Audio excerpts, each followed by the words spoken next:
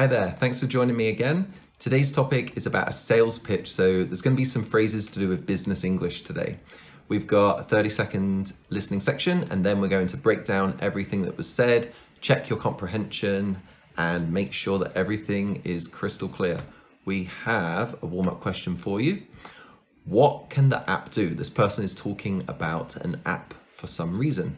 What can this app do? Can it make suggestions, make comments, or make lists? Listen out for it and turn off those subtitles or look away now.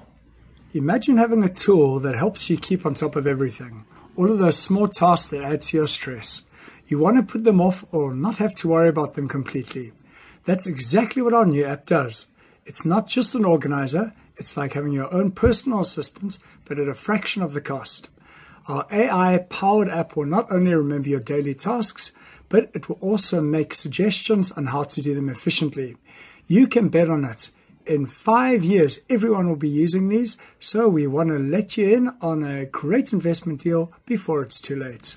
Okay, he said that the app can make suggestions. Good job if you caught that. These are the comprehension questions we will talk through at the end. Pause the video now if you want to take a look before. And this is the color coding for the review that we're going to start right now.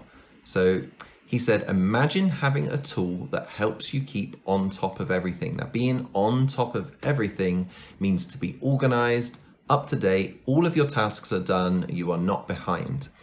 I tidy for 5 minutes every day to stay on top of everything. Now, there's a few different ways of saying this phrase. You can say keep on top, stay on top, remain on top. And instead of just saying everything, you can even change what the thing is. So in this example, you could say, I tidy for 5 minutes every day to stay on top of the cleaning or the housework. And a student of mine confused this once with to be on top of the world. Now, I get it, the world is kind of everything, but this phrase means you're really happy, really excited, really joyful. So a completely different meaning there, please watch out. So he says, all of those small tasks that add to your stress. I think he kind of said that bit a little bit quickly. All of those small tasks that add to your stress.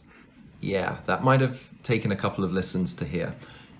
You want to put them off or not have to worry about them completely. So what does putting something off mean? It means to leave a task for later.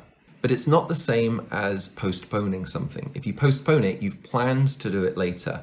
Putting something off is just, I don't want to do this now. It's got a nuance of not really caring about it or not giving it a priority.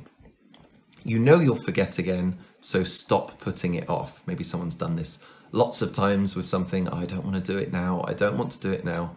So it also means to procrastinate, if you're familiar with that word, or to push something back or set aside. But like I said, pushing something back can mean I've scheduled it for later. This means, no, I don't want to do it. You want to put them off. You want to put off your small tasks or not have to worry about them completely. That's exactly what our new app does.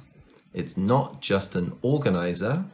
It's like having your own personal assistant, but at a fraction of the cost. If you haven't heard, a fraction of something, in this case, the cost or the price, it means much cheaper than the original price. So if you know fractions in math, in English, 1/2, 1/3, 1/4, etc. So it depends how the person says it. If they say a fraction of the cost and they're giving this gesture, then you think of it as being a very small amount, maybe 1/8 or 1/10.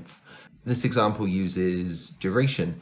This new highway will get me to the office in a fraction of the time, so maybe half as long or even faster.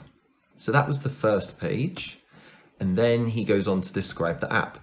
Our AI-powered app, artificial intelligence, will not only remember your daily tasks, but it will also make suggestions, this was from the warm-up, on how to do them efficiently. You can bet on it. Okay, you can bet on it.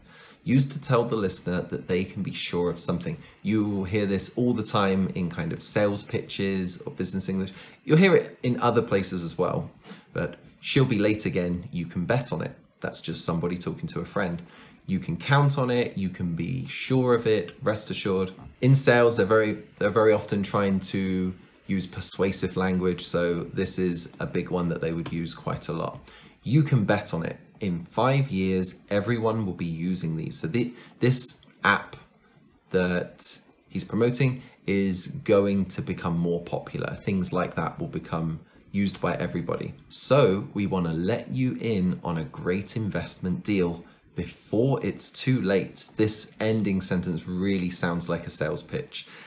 We want to let you in. It means to share a secret or a deal with someone. Like, this is not for everybody. This is not for the public. This is just for you. Hey, I want to let you in on this.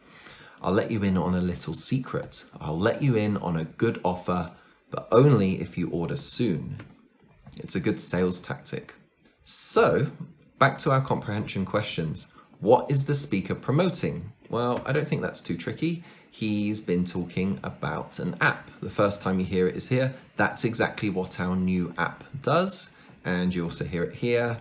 Our AI-powered app will... So that's what it is. Why is this better than a personal assistant? He talks about comparing it to a personal assistant. Why is this better? Well, he said it's like having a personal assistant, but at a fraction of the cost, meaning it is much cheaper than hiring an assistant. I would hope so. An app should not cost more than hiring another person to do things for you. Who is the speaker talking to?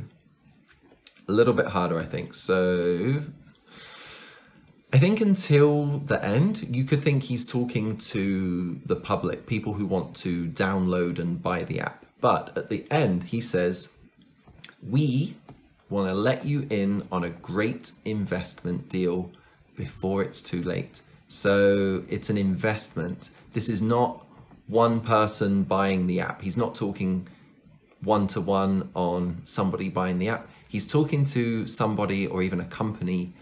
He wants funding. He wants them to either buy his idea, his whole company, or invest in a fraction of their business, something like that. So I'd say he's talking to an investor or a company. He's not talking to one individual customer. I hope there were a few things in that video that you didn't know before. I hope it was useful. And if you'd like to keep the study session going, there's the next one. But thanks very much for watching. See you again.